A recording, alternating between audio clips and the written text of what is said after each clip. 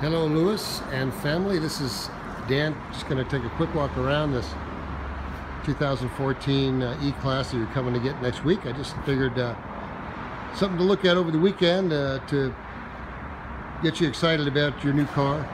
I did walk around it again. I just had him just wipe off the car, and so I could get some shots of the paint and take a closer look at the paint so I could better describe the car. And really the description is that I can't find anything wrong with it, really.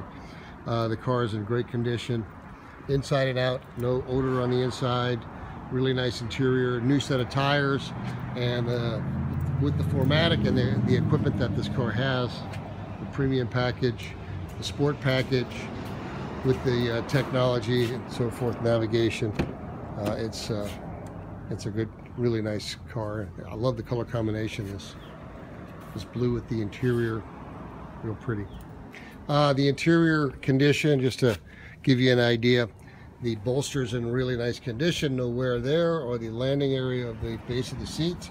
And then the other thing that I look at on these cars is people can put their fingernails up on the steering wheels and you know, hold on to the same spot over and over again and cause it to dry out. But there's none of that happening on this steering wheel. It's just in beautiful condition. No marks on the center console, no scratches on the wood anywhere.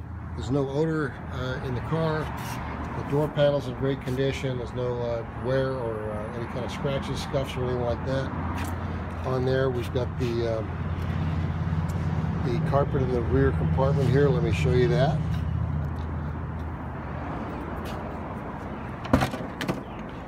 Here's your carpeted mats. In good condition there, all the way around. And I'll quickly just show you under here. The tools, and all the original stuff on the car. No apologies on the car required. Very nice car.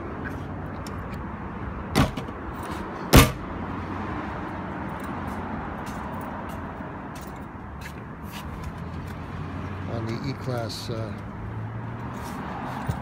this car has the paddle shifters on the steering column here, the plus and the minus. I'm not sure how much experience you've had with this particular model, if you've had one or have been behind the wheel of one of these cars yet, but the car's got 594,000 miles on it, and there's no lights or warning lights or any kind of issues to worry about in the car.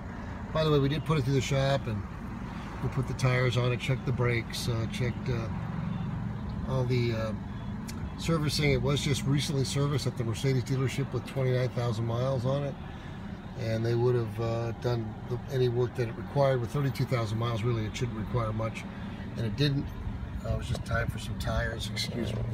Put the air conditioning down here. You can see the navigation, and then get some close-ups here of the console condition.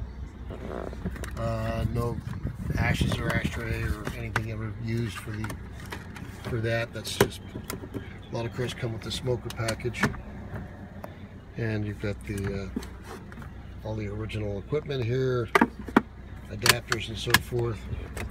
We've got the books that came with the car and so forth. Inside, we keep them in a cabinet. So that's pretty much it. There's really not much to discuss about the car. I just wanted to show you the car. There's no dirt on the visors anywhere. No marks on the door panel. Headliners in nice condition.